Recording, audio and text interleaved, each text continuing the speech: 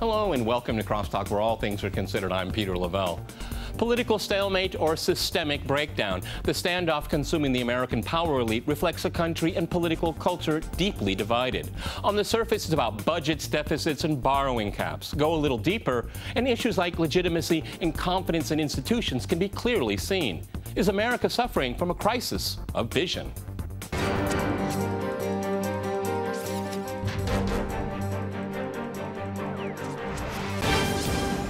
To Crosstalk America Divided, I'm joined by Patricia DeGennaro in Washington. She's a senior fellow at the World Policy Institute. Also in Washington, we have Allan Lichtman. He is a distinguished professor of history at the American University and author of White Protestant Nation. And in New York, we cross to Benkie. She is a GOP strategist and blogger. All right, Crosstalk rules in effect. That means you can jump in anytime you want. Patricia, if I can go to you first in Washington. What the hell is going on in the United States? It looks like a replay of the beginning of the Civil War. Agree or disagree? Well, that's one way of putting it. But yeah, I think, you know, we're looking at a Congress right now that really isn't considering the American people at all. They're just considering, you know, their own agenda, which is to, you know, block or stop anything the president wants to do, also confine any reach or eliminate a lot of the reach of the government. But I think during the shutdown, they found that they need some of the government as they keep defense open and keep other parts of the government open. And, you know, I think they have to get out of this ideological, you know, standoff and back to supporting the U.S. and the Americans. Okay, Patricia, if I can stay with you, what is the ideological divide then? You said it's ideological, so explain to my audience what that divide is. Well, you know, it's this idea of being more of a federalist mentality, basically saying that, you know, we don't need to spend so much money on the government. We don't need the government in our lives. We don't, you know, want them to have so many programs and put so much money in, you know, in helping education or healthcare, any of these. We can do all of these things ourselves. And, you know, and I think what's happening here, unfortunately, is that we're seeing people with a lot of money and power manipulating this kind of idea that they want limited government so they can have more latitude to do, you know, business and take advantage of the employment sector. And, you know, so this is counterproductive for all of us here. Okay, Dee, I have a suspicion you disagree. Go ahead. Yes, I completely disagree. And as far as saying federalist, well, yeah, I mean, you know, I think most Americans do not want the government in their life so much. And you have to understand, Obamacare is the most sweeping program and policy maybe ever.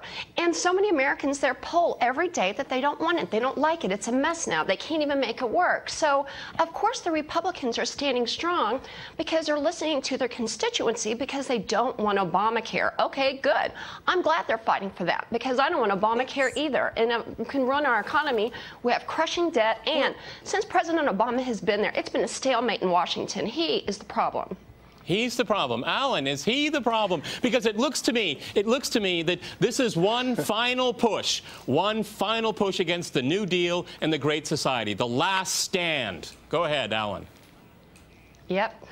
You're absolutely right. You know, the Affordable Care Act is not even close to the most sweeping legislation we ever had. It doesn't compare, for example, to Social Security or the Civil Rights Act of 1964. And what's really going on, whatever you think about the Affordable Care Act, it's the law of the land. It went through both houses of Congress, signed by the president, approved by the Supreme Court, and there are constitutional mechanisms, if you want, for repealing or modifying it. But what's going on here is they're trying to use something that has the Republicans that has nothing to do with Obamacare, and that is funding the government and using that to try to extort changes in Obamacare and get around the Constitution. And the remarkable thing here is, number one, the Republican Party claims to be the party of the Constitution. We do nothing that isn't authorized in the Constitution. Where is this authorized in the Constitution? Secondly, this has nothing to do with limited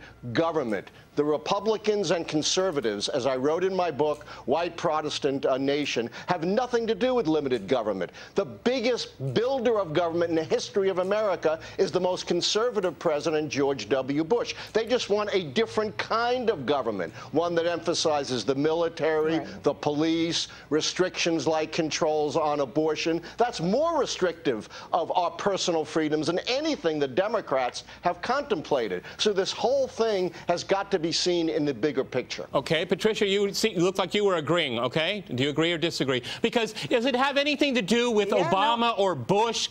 This is what I'm getting at. It's a system here. Go ahead, Patricia. Well, yeah, I think it is a system. I mean, the Republicans came into office right after the first election of the president, you know, determined to block and sideline anything that he tried to do. You know, there are plenty of people here in Washington who can support those allocations. But, you know, this is it. You know, if they care at all about the system and the people, they should do exactly what was just said, is go through the system and go through the legislative process to figure out how they need to change or repeal or add or make this law better, or the system better. And if I could say one more thing, look, you know, if you don't want, you know, healthcare is one of the most important things in this country, and people are dying by the thousands because they don't have it. And I can't agree with the fact that people don't want it or they want it or they don't want it, because we can't tell at this point whether or not that's the case. And, you know, thousands of people are trying to sign up for it now, and thousands of people, you know, in the country want to have health care. And you know, the government is not running this, first of all. And second of all, even if they were, we have TRICARE for the military that's working phenomenally well. And nobody has a problem with that. And the government runs that healthcare system. Okay, Dee Dee, you know, if it's about Obamacare and about Obama, why doesn't the Republicans support Obamacare? Because it's so bad, it's terrible legislation. Let it fail. And in the midterm elections, they'll be swept into power. That's a good strategy if you're a Republican. Well, Peter, a lot of people have that strategy, and a lot of people feel that way. But those of us who do not feel that after it's in there and in there solidly, we'll never get rid of it. And we think it'll destroy the economy. There's so many hidden taxes, so many problems. That's why Obama himself, he keeps delaying all these parts of the program because they're bad. They're not working. And the reason for that is because they're afraid they're going to lose the Senate. So what we've got to do as Republicans, we've got to hold off as much as we can, win the Senate, and then win back the White House to stop this disastrous policy. Okay, we don't want to be friends, or excuse me, Allan, it looks like actually great because of the crushing debt. It looks like the Republicans want to make the issue Obama, but through all of this, Allan, the Republicans have become the problem. That's the perception. Yes. Go ahead. That is the problem. First of all, every time there's a major social change, the right wing claims it's going to destroy the economy. We heard that the Social Security Act is going to destroy the economy. We heard that Medicare is going to destroy the economy. We heard that Medicaid is going to destroy the economy. We heard that the Americans Disability Act is going to destroy the economy. And in fact, after every one of these acts, the economy got a lot stronger. So they're really crying wolf here. But politically, the Republicans are slitting their own throat because they don't understand history.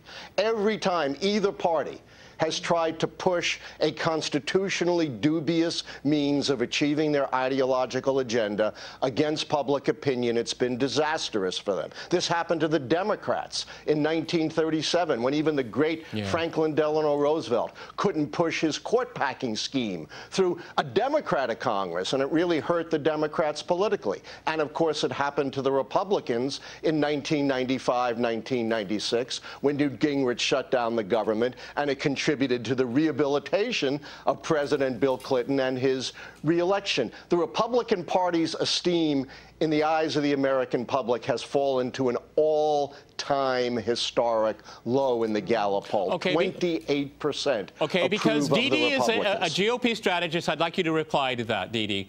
The Republicans looking pretty bad right now. I apologize, because I only heard, everything's cutting out. So I'm not sure exactly what he said, but I will tell you this. I did work for President Bush, and I think you did a fine job. And I think that blaming the Republicans completely is ridiculous. Now, I will give you that, you know, the Republicans and Democrats together are... D.C. is a problem in general. I mean, I think most Americans, when you poll them, that they think that Washington in general, so Republicans get blamed, but they don't get all the blame. That's ridiculous. Obama and Boehner and Harry Reid, everyone thinks that they just cannot get along, and right now they can't. We are at a stalemate. What I want to point out, though, is President Clinton was able to reach across the aisle and make it work. So did President Bush, but President Obama is a problem. He will not work with the Republicans, and right now the American people reject Obamacare. I don't know what polls you're looking at, but people don't like Obamacare, and I'm hoping that when it moves forward and all these problems continue, they're going to say, you know what, forget it. This is the Democrats, and we went back to the Senate, and we can go back to maybe a country that we don't have crushing debt that we cannot sustain. Okay, Patricia, but it looks like to me that the Republicans can't take the answer yes.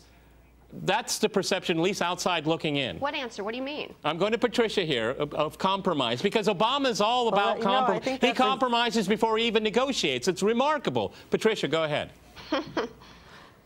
He's compromised quite a bit. I mean, I'd like to go back to, the point of us in this debt has to do with two wars. It doesn't have to do with affordable health care. And we can't say if this act is working or not, because it hasn't, quite frankly, even started yet.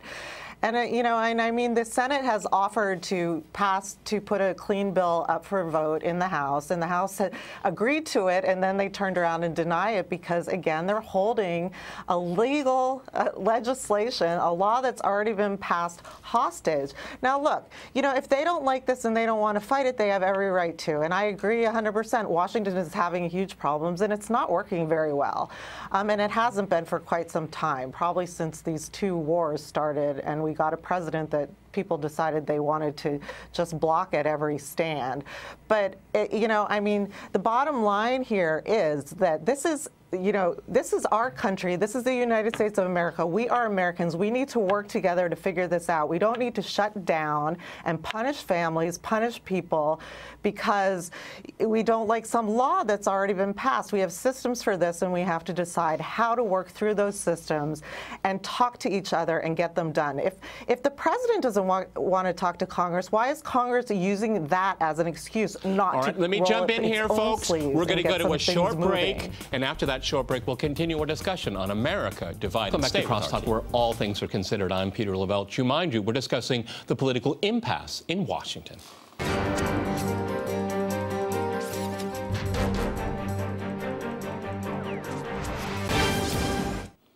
Okay, Allan, I'd like to go back to you in Washington. Let's take a look at the Tea Party, because it looks like that's the biggest problem for the Republicans right now.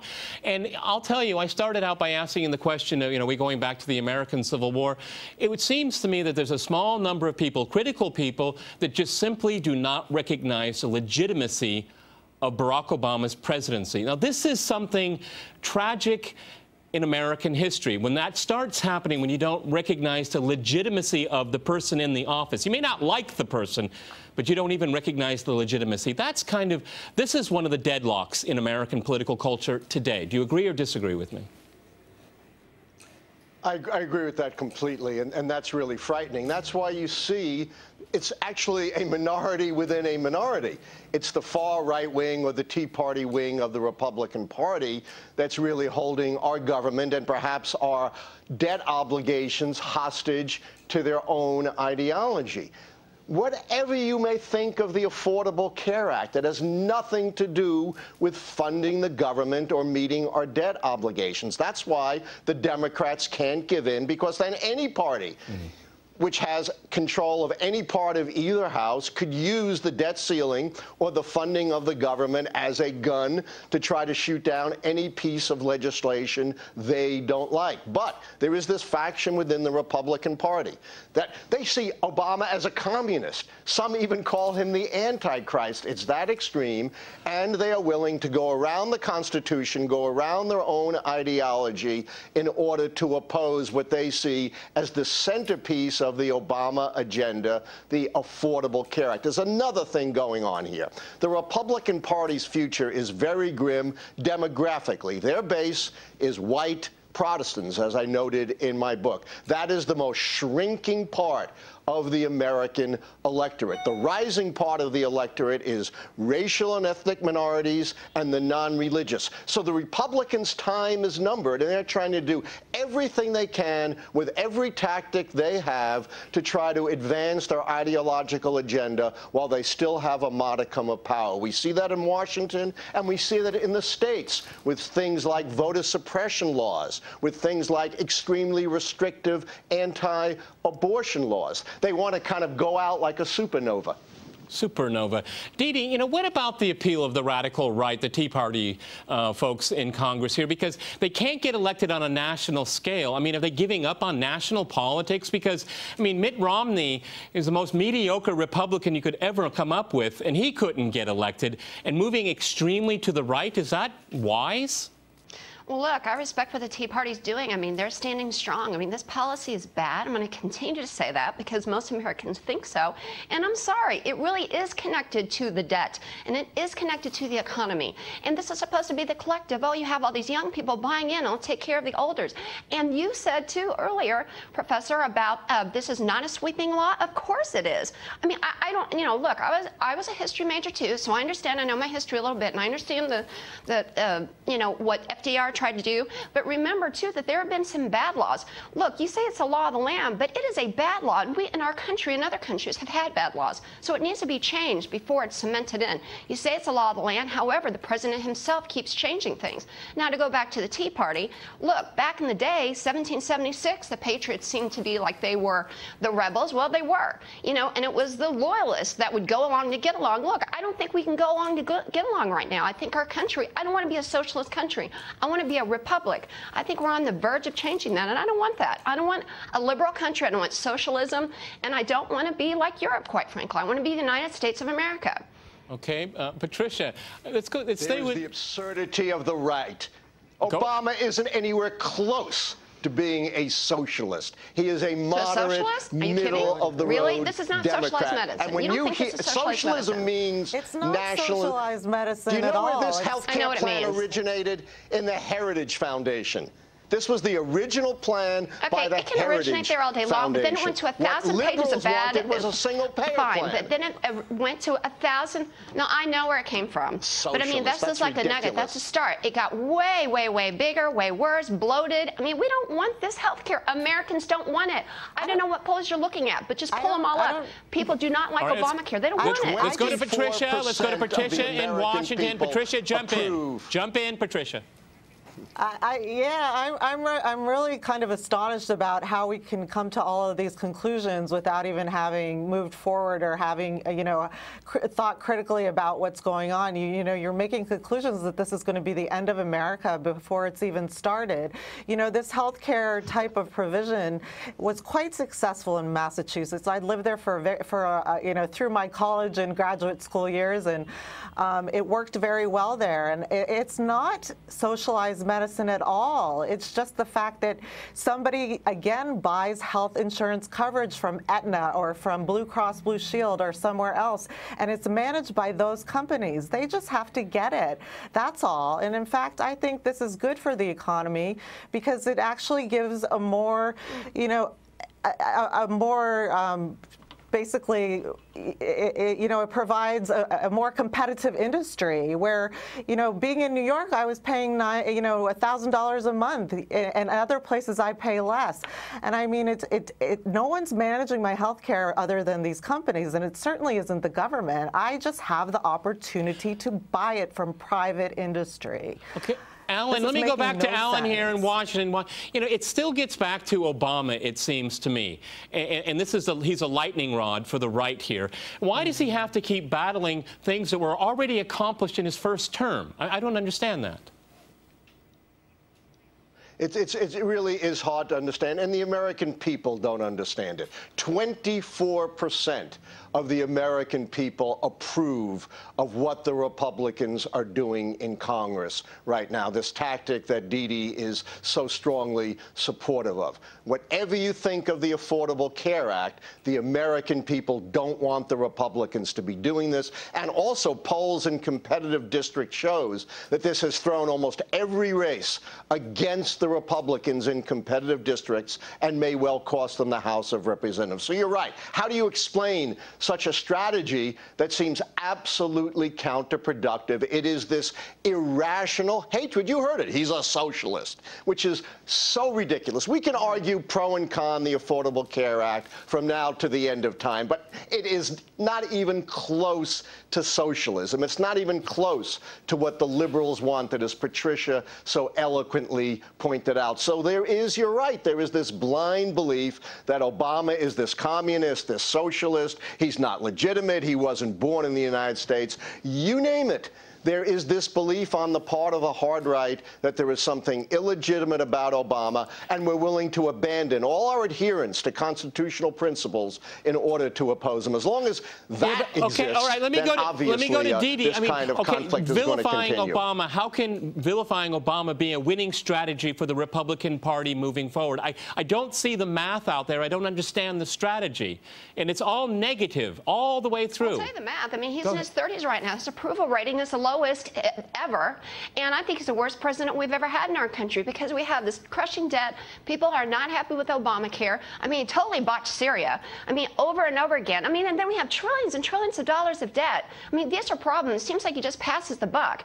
I mean, really, I don't know where you're all getting that Obama is popular and it's all about the Republicans. People are not happy with Washington, D.C. Look, granted, unlike you all, I will admit that there are people who are not happy with Republicans. They're not happy with Democrats. All I'm saying is during this presidency, there's been more of a stalemate and problems than any other time, certainly with President Bush and President Clinton. Okay. You know, Patricia, I kind of like that, you know, passing the buck, because Obama got stuck holding the bag here because of what's been done for the last 50 years, 60 years in the United States, and he got caught with it, okay? I don't see it as being different parties involved here. It's more a way of governing the economy and foreign policy. We haven't mentioned that too much here, but it's just he got caught with it, and now hard decisions have to be made. Well, yeah, I mean, we've gone into debt because we've had 2 wars over the last 12 years, and one in Iraq and Afghanistan, in case we've forgotten about that. And that seems to have been forgotten by, you know, a lot of the Tea Party members that supported both of those wars, that were in a lot of this debt crisis because of that. Trillions of dollars, and supported by none of our allies like the previous wars, which, you know, I think we should think beyond war. And I think the international community understands that. And I think, you know, speaking of foreign policy, I think the globe is pretty shocked at what's happening here and the stalemate in our government. I mean, a Pakistani friend of mine even said recently, we've gone through coups and haven't had to deal with this kind of behavior.